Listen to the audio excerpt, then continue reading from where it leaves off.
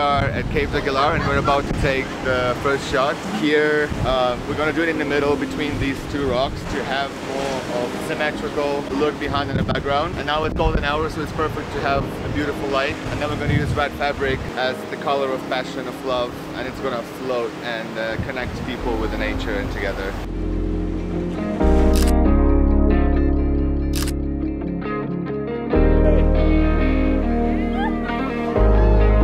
So far, we've just been creating magic with these beautiful rocks, beautiful people, amazing director, and look at these guys.